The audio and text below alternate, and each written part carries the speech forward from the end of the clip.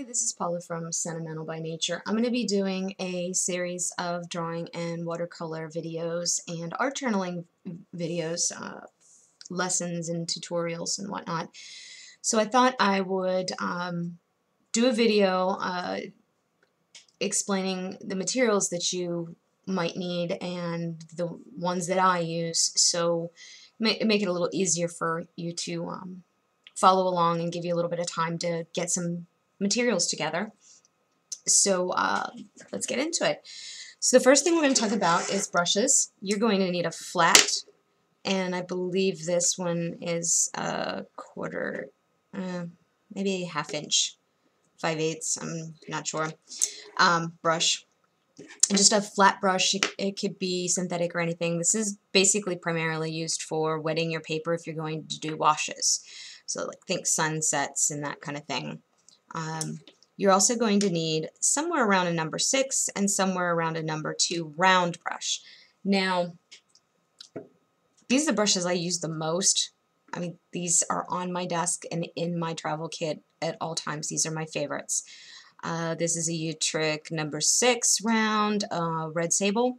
This is a Cotman, which is the Winsor Newton student line, which is a synthetic number 2. Generally in my kit, because I do botanicals and I need fine lines, I will also have a 1 and a 0 Kolinsky sable round for veins and very fine detail. But I've also got a number 3 Robert Simmons synthetic.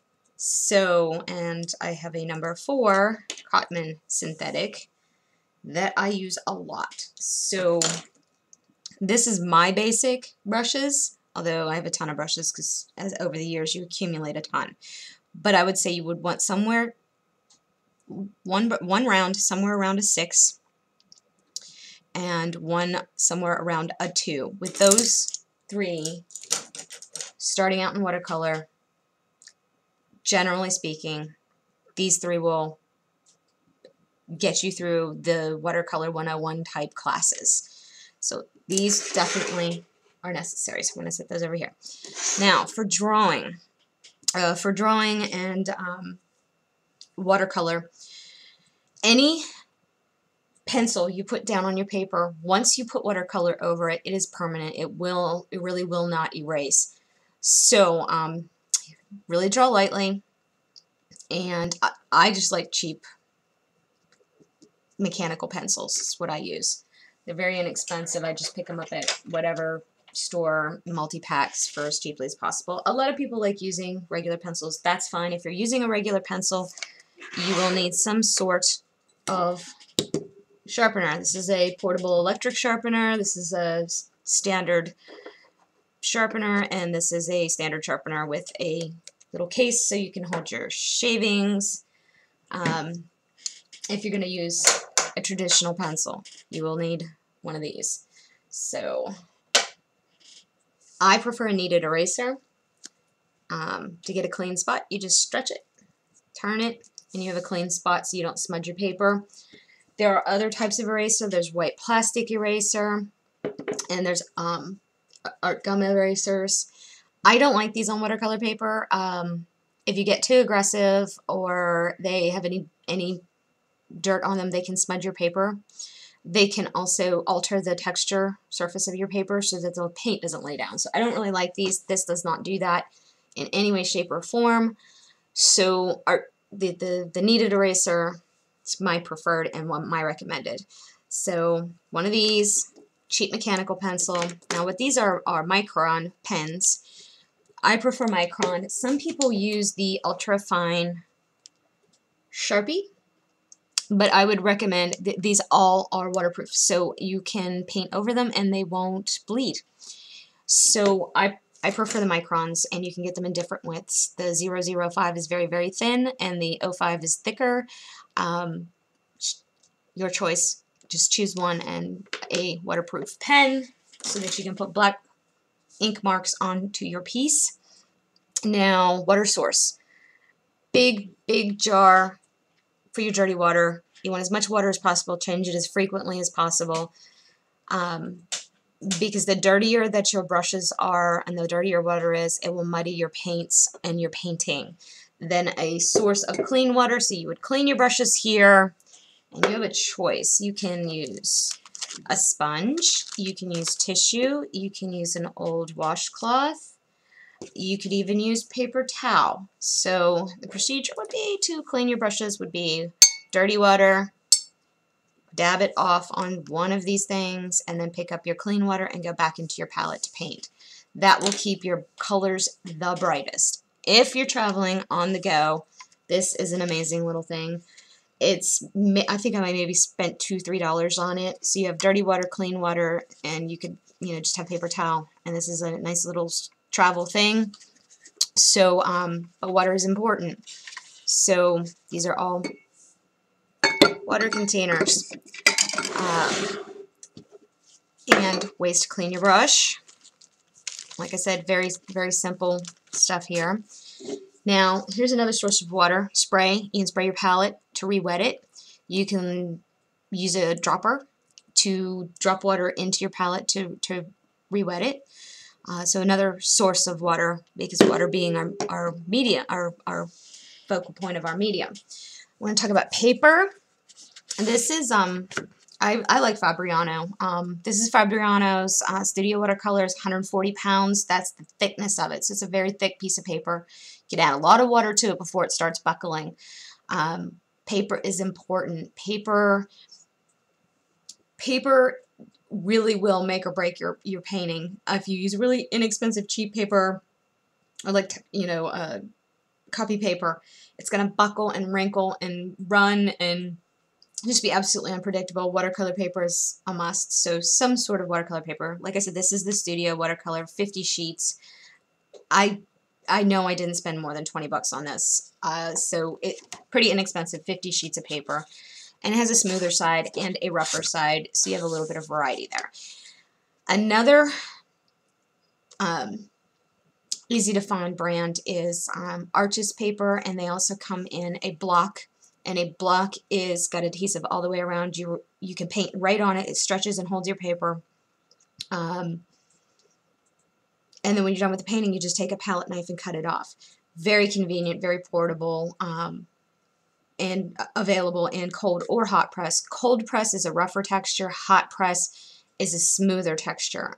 And there's different reasons to use both. You want more detail in your painting, as like botanical illustration. You want a smoother paper. You want maybe a landscape, something where you get a lot of texture and rocks and trees and leaves, and you want a rougher texture. Then you go with a cold press. And this is actually cold press, but it's got a smoother side and a rougher side, so it's kind of nice. It's kind of versatile, and I do recommend this one, or one of the Arches. Now, if you're using sheets like this, you need to put them on a board.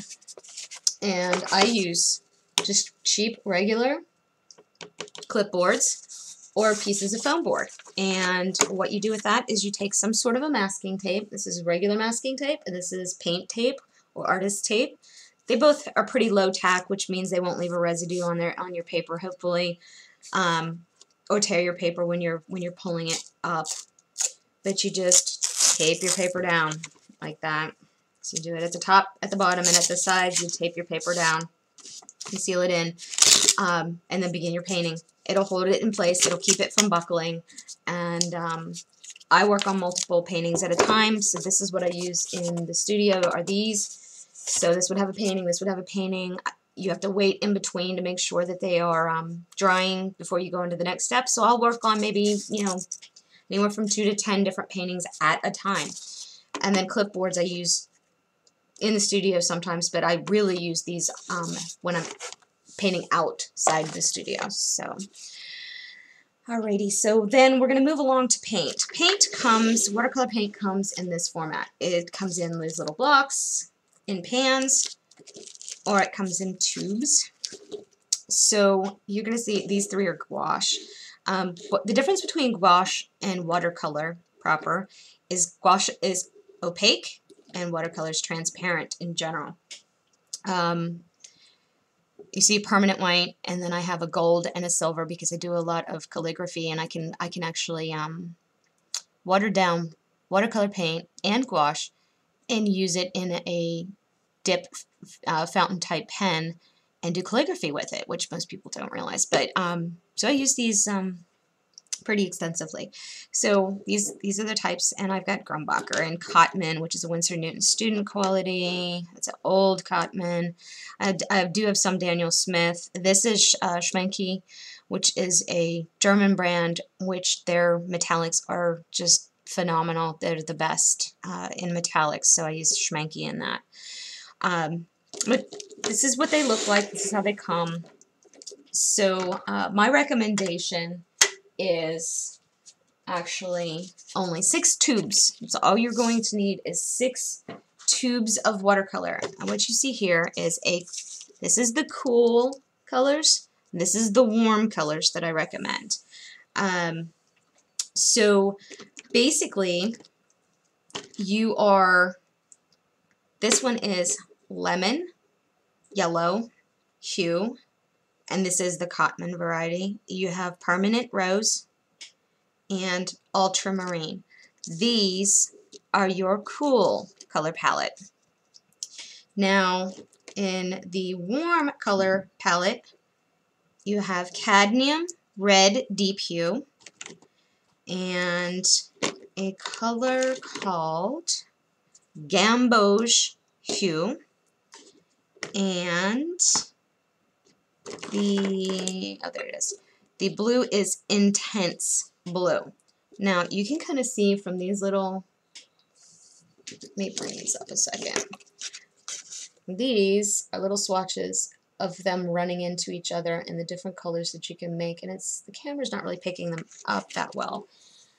So I'm going to show you this. This is a future project. 6 tubes of paint. The Cotman is the Winsor Newton student variety of brand line. They run somewhere around $3 a tube, I believe, at this time. So they're very inexpensive. You only will really need 6 tubes. This color palette is from those 6 tubes. You see lemon yellow, gamboge, permanent rose, cadmium red, ultramarine, and intense blue. This is one of the projects that we're going to be doing with these colors, showing you just the amount of variety those 6 tubes will get you and why we have a cool and why we have a warm choice here. So those are the colors that you can make. So I'm going to take these away real quick, because now we're going to talk about palettes. So palettes you can get as expensive. There are palettes out there that are hundreds of dollars, literally hundreds of dollars, and there's some palettes out there that are $1 or less. These two here are the $1 less palettes. There's 2 varieties of them. There's another variety. Sorry, I forgot to grab one. And it is this one. So all of these can be had for less than $2, I believe, actually less than $1. You've got this one. I like this one because it has a lot of wells. It's got big mixing space. This is, if you have the room in your area, I recommend this one. Got a lot more room to work, a lot more area to mix. Now, these guys, not much room to work, not much room to mix. This one has a little bit more. But they are very inexpensive. Now, plastic. The one thing about plastic, you have to pre-treat them, or see how this lays across and you can see what color it truly is. Same way with this one and the same way with that one. But some of them are beaded up. Now, you take just a regular dish scrubby and you scrub these plastic surfaces. It roughs it up just enough that it doesn't bead up. And if your palettes are beading up, you cannot see truly what color you're blending. You want them to spread. You want them to pull out, not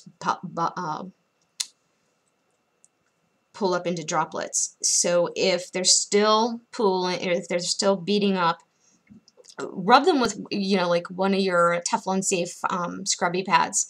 It takes a little bit of that smoothness away and allows the paint to spread. Now if you have a metal palette or an enameled palette, it doesn't do that. And this palette is actually set up with those 3 colors. So it's ready to go for the lessons.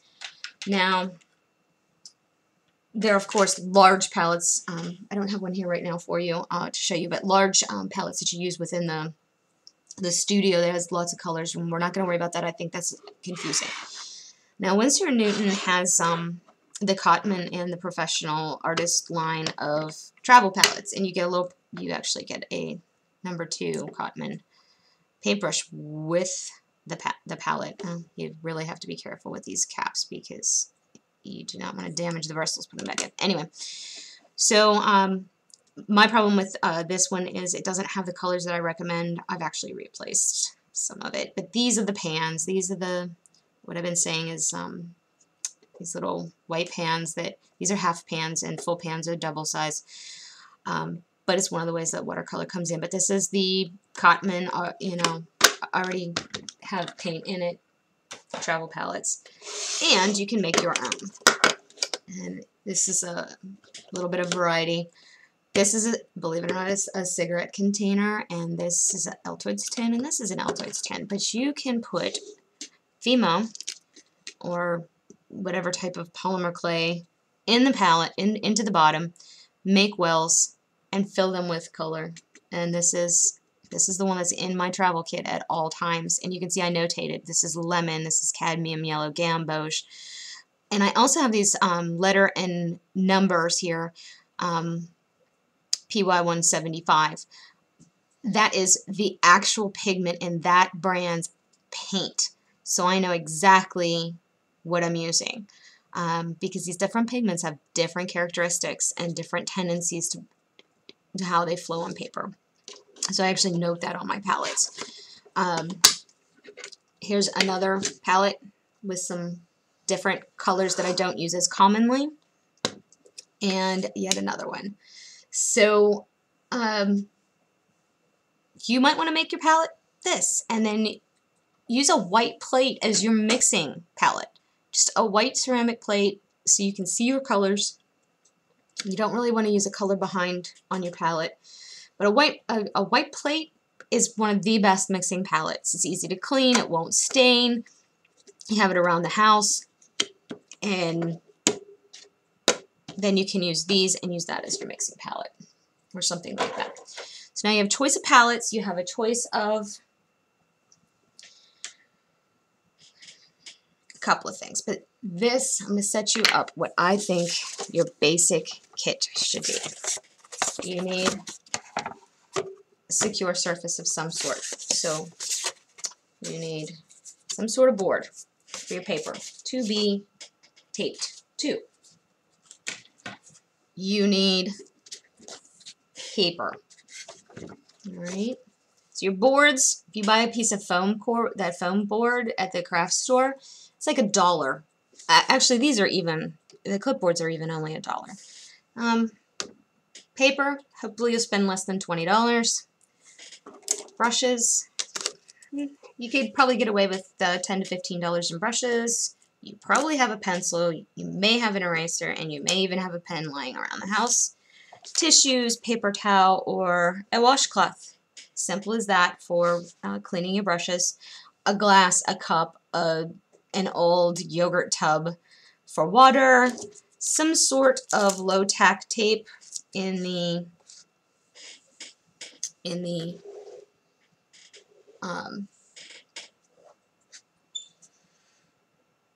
masking tape range, and then a palette of some sort that you prefer. I prefer ones with lids. I have cats, and I get cat hair in everything if I don't have a cover for them. My cats are into everything, and their hair gets into everything. And so that's 4 tubes. I'm missing 2 tubes. And so this is your basic kit. So 6 tubes of a warm and a cool of red, yellow, and blue. and I gave you the Cotman student names for those. A palette of some sort, a waterproof pen, preferably archival, no acid, some sort of a pencil, a kneaded eraser, masking tape, some sort of cloth or paper to remove the color from your brush, some sort of a water tub, 3 brushes, flat, somewhere around a number 6 and somewhere around a number 2. Paper, I would recommend 140 pounds or above, cold press or hot press.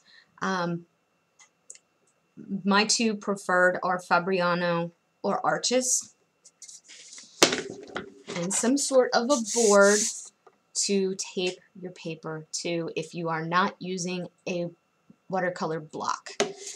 So that is your basic watercolor kit, and this is a pretty small grouping of items. You could see it would fit in a very, very small space. A thin tote bag would hold it, with a little accessory bag for these items. You do want to protect your brushes in some way. A lot of times they come with a little plastic cover. Just be really careful you don't damage the bristles putting the little cover back on them.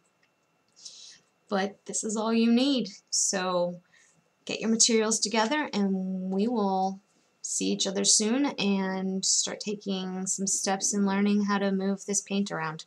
Thank you, and please like and subscribe and have a good day.